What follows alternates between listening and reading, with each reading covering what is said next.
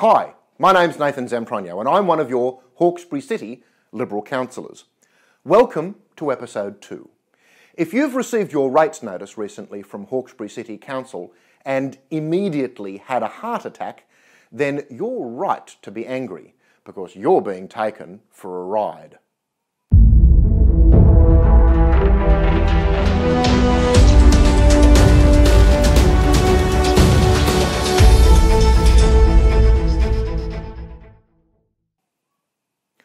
Hawkesbury ratepayers have been hit this year with a perfect storm that has caused the rates of over 5,500 homes to rise sharply. It's been caused by several factors.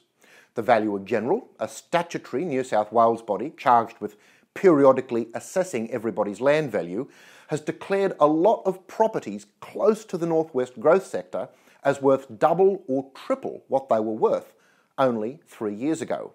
And land value is the major factor in the formula that Council uses to calculate your rates.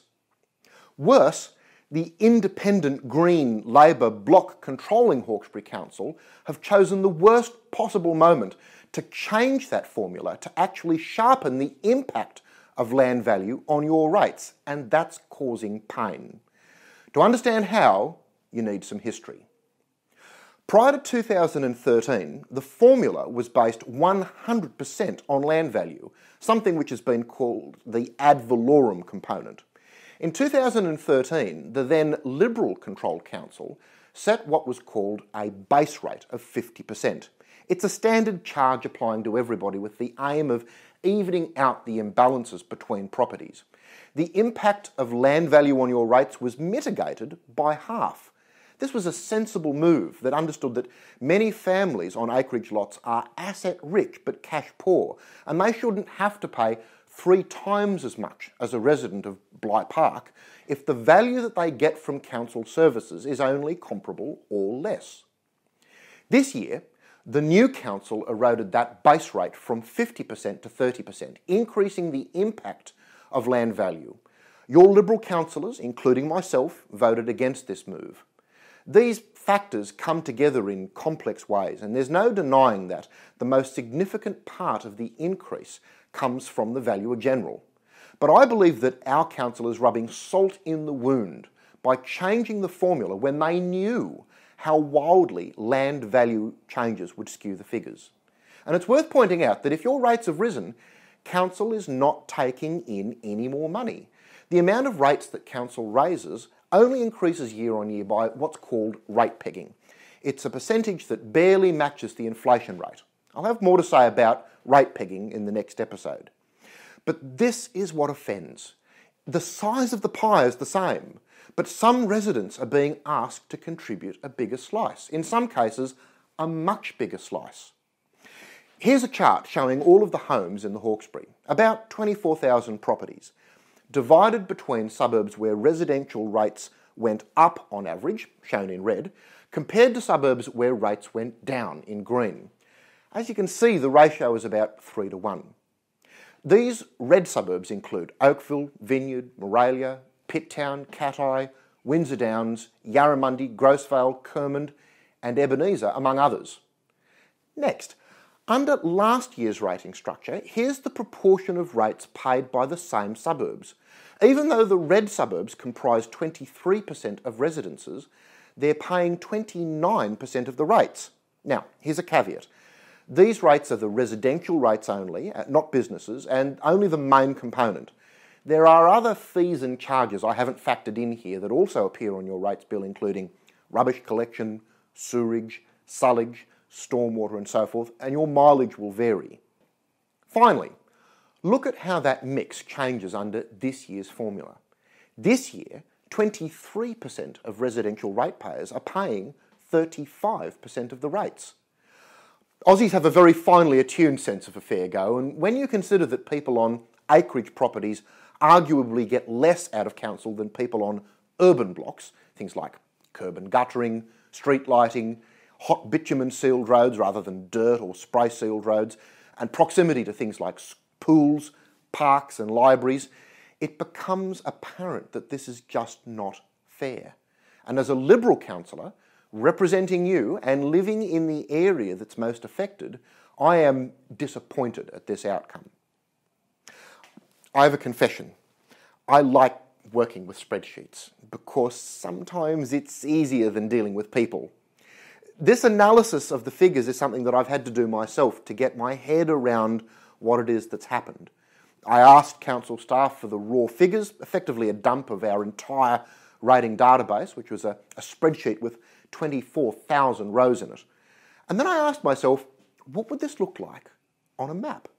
So I slurped the data into Google Earth Pro. This is the Hawkesbury, and each coloured dot represents a property. Where are all the homes whose rates have doubled or worse than doubled? There they are, the angry red and purple dots down here in the southeastern corner, centred on Oakville. The blue dots are people whose rates have gone up by under 50%, and the green dots are the ones whose rates have gone down. The detailed maps can be downloaded at my website, councillorzampronio.info, and I'd encourage you to subscribe for updates while you're there.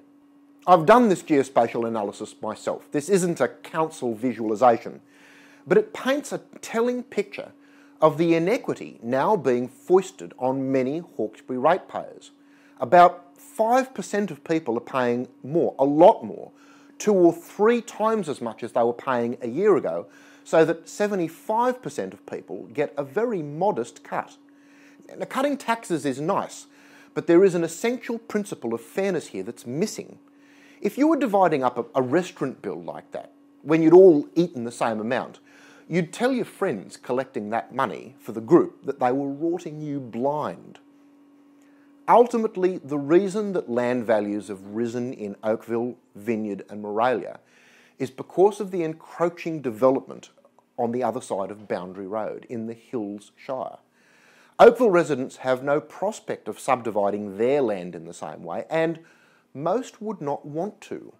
This aura effect from development in a neighbouring council area represents a distortion in the market. And in my opinion, the Valuer General has erred in his recent determination and should reconsider. Meanwhile, Hawkesbury Council should do its part to ensure that the worst of these changes are mitigated, and that to the extent that it can, it ensures the rating system is fair, balanced and reflective of the value that properties get from council and its services. I and my Liberal colleagues will continue to fight for that. Hi again. I'm doing these video pieces in an effort to try something new and innovative in the way that your local council engages with you. I hope that you think that this kind of thing should be supported, and if you do, here's something that you can do. The first thing that you can do is subscribe. You can subscribe to this as a YouTube channel. You can subscribe to it as a video or audio podcast and have episodes automatically delivered to the device of your choice, such as your smartphone. You can subscribe to my Councillor Zampronio Facebook page. You can subscribe to the Hawkesbury Liberal Team Facebook page. Or you can subscribe for email updates. The links to do this are either below if you're on the YouTube page, or here at the Councillor Zampronio website at councillorzampronio.info. And the second thing you can do is share this, comment, sink the boot in, tell a friend, give a damn. This is your Hawkesbury. Thanks for watching.